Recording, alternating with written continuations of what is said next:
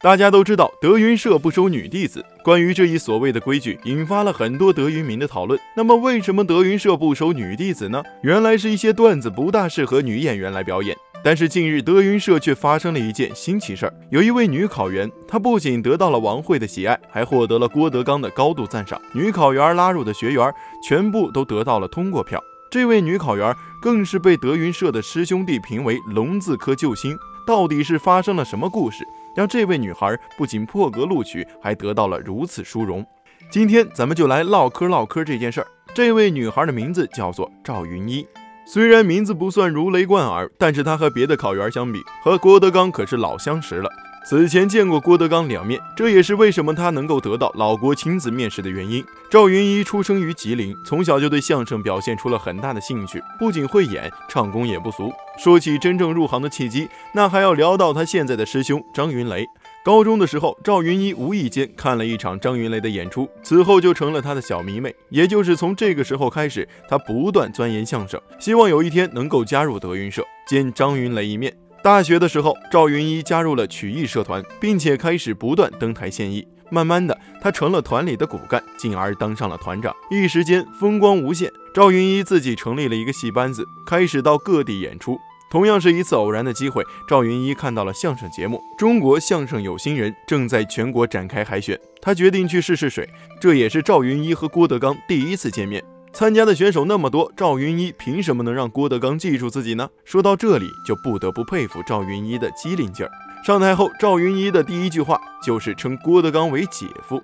这一叫不仅叫懵了众人，也让郭德纲开始对这个女孩感兴趣。郭老师好，姐夫好。什么？姐夫好。这都从哪儿论的？这都是我也不认识你啊！啊，没有，我是德云女孩，就是德云社的粉丝，我特别喜欢张云雷。其实老郭压根儿就不是赵芸一的姐夫，只是因为赵芸一喜欢张云雷，所以就在现场逗乐来了一句。虽然开场不错，但是遗憾的是，赵芸一毕竟没有受过专业训练，最终遗憾离场。认识到自己的不足之后，他开始更加努力的学相声。机会终于来了，龙字科开始了新一批的招生，他满心欢喜的参加面试。但是当时因为德云社的制度并不是很完善，面试的榜单长期被网红占据，这也就让很多有实力的考员没有机会登榜，最终无法录取。当时栾云平意识到了这个问题，虽然当时刷掉了很多网红，但是却已经是亡羊补牢。栾云平决定再给考员一个机会，他决定以直播的形式做一个复活赛。当时赵芸一也参加了这场比赛，巧的是王慧那天刚好也在屏幕前。虽然赵芸一表现得不错，但是毕竟是女生，栾云平不敢破这个先例，就让王慧做决定。王慧笑着说：“我很喜欢这个女孩子。”有了师娘拍板，栾云平最终确定让赵芸一来参加最终的面试。郭德纲听说有一位女生要来参加德云社的面试，而且还是自己妻子拍的板，当下就有了兴趣。他通过杨鹤通的某音账号现身直播间和赵芸一聊了几句，并且让他现场表演了一段才艺。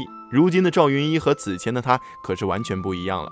3年来的学习让赵芸一的基础知识更加扎实，他更不怯生了。看到赵芸一的进步，郭德纲欣喜不已，当下表示：“你社里还有什么好的人才都拉过来连麦吧，我来把把关。”赵芸一很开心，他将社里的骨干和好朋友都拉进了直播间。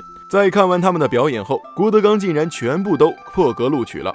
正是因为这个原因，很多社里社外的朋友都给赵芸一起了个外号，叫做龙字科救星。因为网红打榜的原因，让很多喜欢德云社的观众对于龙字科的学员的实力产生了怀疑。而赵芸一和他的朋友的加入，势必会让龙字科多了很多新鲜的血液。相信有了郭德纲和王慧的力挺，赵芸一加入德云社也只是时间问题而已。其实郭德纲从未在公众场合说不收女徒弟的话，德云社也没有一条规定表示不收女弟子，只是老郭觉得有些相声段子女生实在不适合。但是个人认为，如果碰到有实力的女生，郭德纲还是不会顾及这个问题的。毕竟如果自己不方便教，还可以交给自己的老婆王慧来带呀。说起来，王慧可是比郭德纲还要早成名呢，收个徒弟并不在话下。那么赵芸一到底能不能顺利到德云社报道呢？我们也会持续关注。今天的节目到此结束，如果您喜欢，就请您动一动小手，点个关注。感谢您的收看，我们下期再见。